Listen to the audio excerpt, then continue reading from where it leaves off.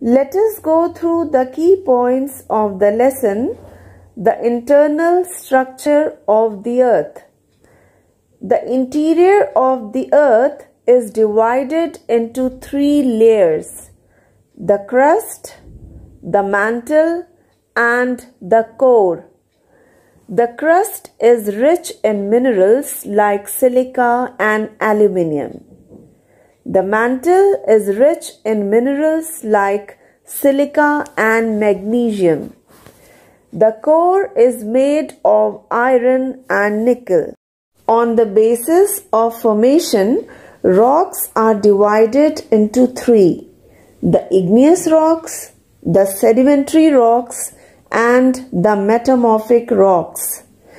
जब मैग्मा ठंडा होकर वोल्केनोस पर या अर्थ के ऊपर या अंदर जम जाता है यानी सॉलिडिफाई हो जाता है, तब वो इग्नियस रॉक बन जाता है.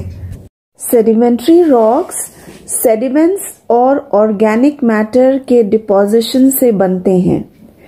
Over years these sediments harden due to the pressure of overlying layer of the sediments, resulting in the formation of rocks.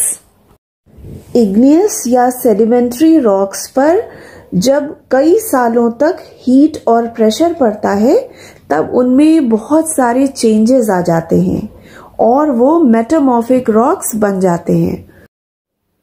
Magma is composed of molten rock and is stored in the earth's crust. Lava is magma that reaches the surface of the earth through a volcano vent.